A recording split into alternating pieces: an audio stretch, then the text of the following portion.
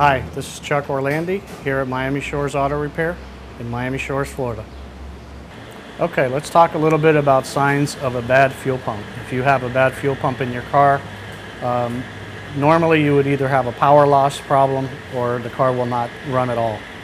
You know, it may go bad as you're driving down the road, or it may just not start. Most cars today have in the tank electric fuel pumps.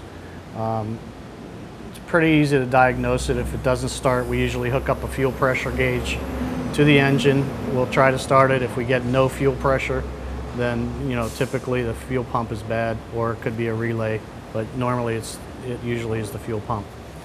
On the older cars, they used to use a mechanical pump which runs off the engine. They don't use those very much anymore. You see them mostly on older cars.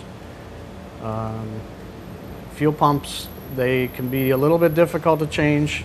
You got to usually remove the whole gas tank from the car, which you have to drain the fuel out of it first.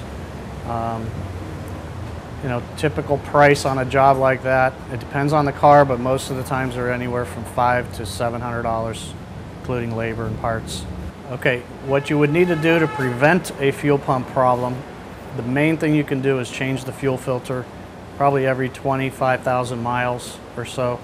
Very important, because they get clogged up, and when they get clogged up, the pump takes a lot to push the fuel through the filter, and that is what typically ruins a fuel pump.